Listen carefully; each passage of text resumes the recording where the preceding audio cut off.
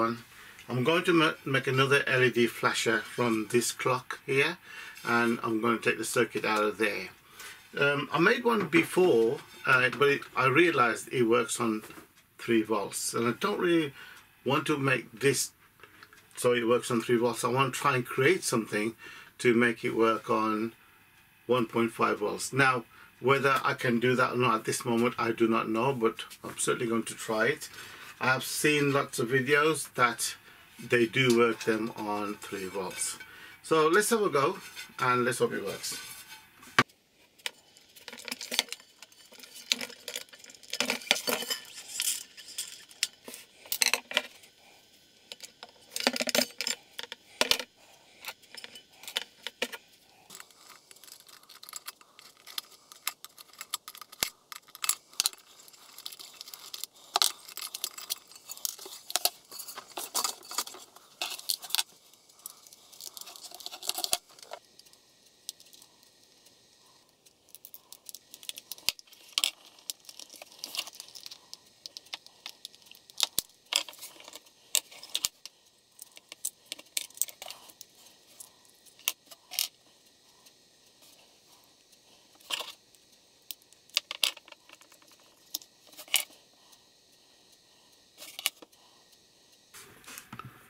So I'm going to put the positive and negative leads on there and take these 2 off and put wires for the LED there.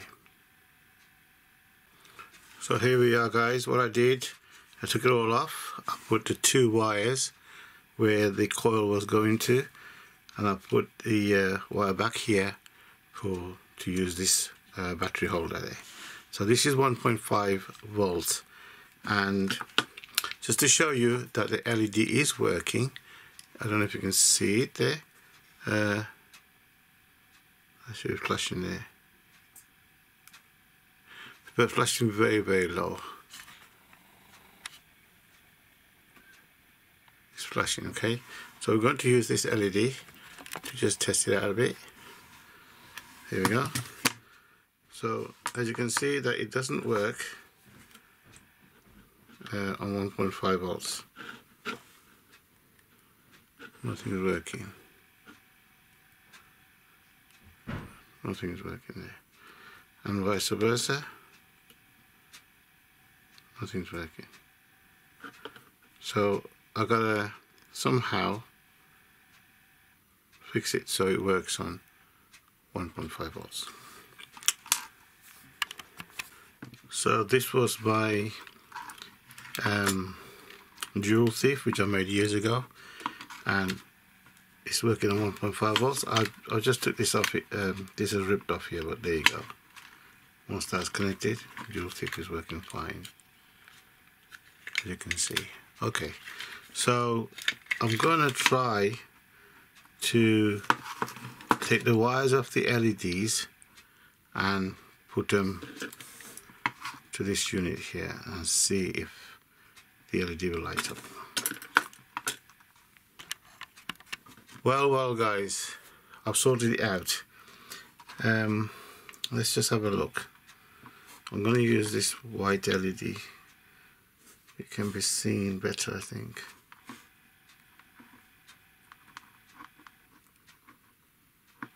There you go. Can you see that flashing? I shall zoom in.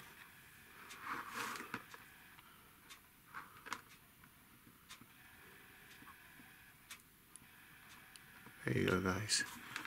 So yes, flasher unit and my what do you call it, Jewel Thief, which I made some years back, and it works. Now this red one does work. I've seen it working already. Like I said, the red one does work. Flashing. Okay, how did I do it? Well, I used my Jewel Thief. I got 1.5 volt supply here going into the clock circuit, which is coming out there. I supply that power into the Jewel Thief power supply here, and whatever comes out, I put the LED in there, and it works on 1.5 volts, because these things do not work on 1.5 volts. I can show it to you. just there, just connecting that to that, that to that, does not work. See, or the other way, which way, it does not work.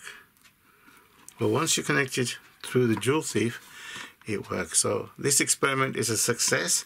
I'm going to put it together and we'll have a conclusion.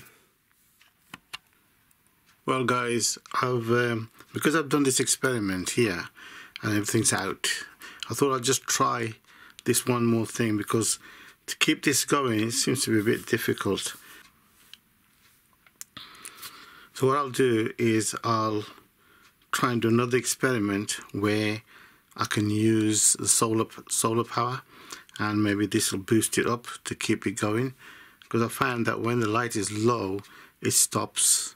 So I'm hoping that it will work with the solar power through the day with low lighting, as it were.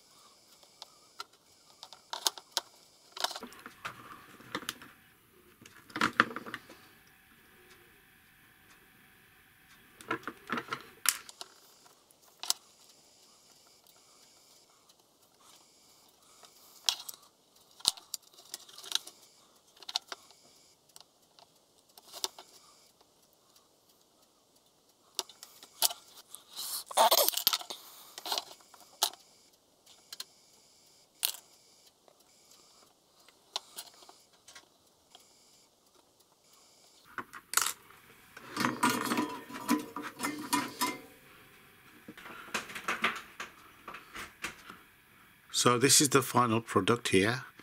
Okay, so there's the LED flasher, and it works on 1.5 volt instead of 3 volts. Obviously we took the circuit out of the clock. We're using the clock circuit, and we're using a jewel thief circuit so that we can actually make it flash on. I'm so proud of this project. But there you go. So I'm pleased with this. What I'm going to do is I'm going to put a new battery in there and find out how long it flashes for, because many people claim they got an LED flasher that flashes for 1 year. So I will see how long this flashes.